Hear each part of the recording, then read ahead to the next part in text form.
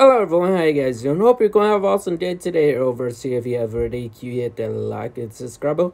Well, you had to go ahead and push that bell for notifications so you can get the scoop of my news, upcoming videos. Okay, so I've been thinking about something. It came to my attention about, surprise, Eddie Thawne. So I did a previous video over Norwest Allen, also Efrat Dor returning to the Flash. This Efrat Dor, yes, Matt Letscher, he's returned to the Flash.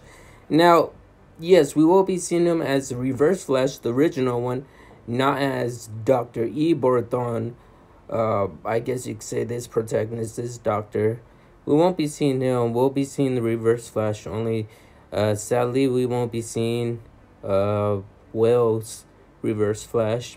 That'd be pretty awesome if we can. But think about this. Let's rewind back a little bit to Season 1, shall we?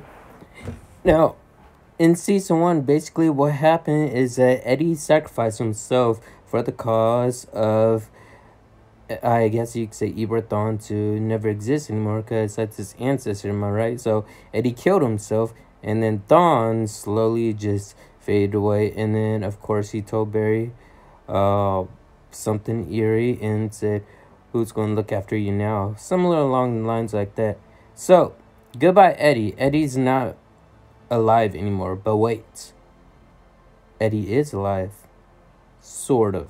Let me explain what I'm talking about. He gets sucked into the singularity. When he gets sucked into the singularity, let's travel back to Season 8, Episode 20, towards the ending, shall we? We see these blue crystal inside, let's just say it was in the storage room in the future where Dawn is from. Now, Dawn is too stubborn that I'm dead serious. Like, no matter how many times you try to kill this guy, he always keeps coming back. In the trailer of Season 9, we see the OG Flash suit. So this is where my perspective comes in, my theory.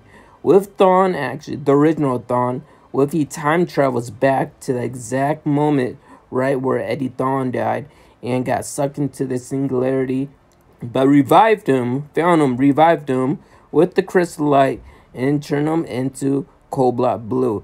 And he's returning to the Flash, Season 9, as his regular self, and he walks over to his grave and sees his burial site. Courtesy of Candice for this. Appreciate it. So, think about this. I know it's upsetting for, I guess you can see Eddie. Eddie has Cobalt blue. Okay. He has Speedster inside him, the Speed Force, but a corrupted Speed Force. What if you see your best friend that was actually married to your fiance? Like, you've been dead for nearly 8 to 10 years, and you see just your best friend moved in on your fiance, and also plus knowing that he's the Flash, he's a speedster, and also obviously you know that they have children, and those children are speedsters as well. Excess and all I could say is Impulse. For that fact of the matter is, yes, you're gonna be a little angry and pissed off at the fact the moment right there.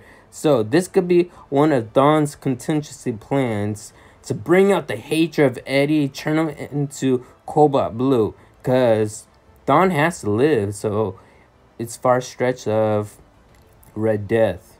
Cobalt blue teaming up with Red Death with the Reverse Flash.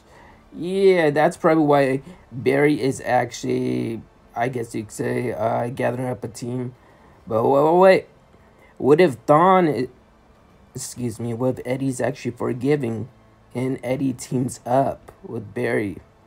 Kind of like how Barry ended up teaming up with the Reverse Flash when he stopped Godspeed.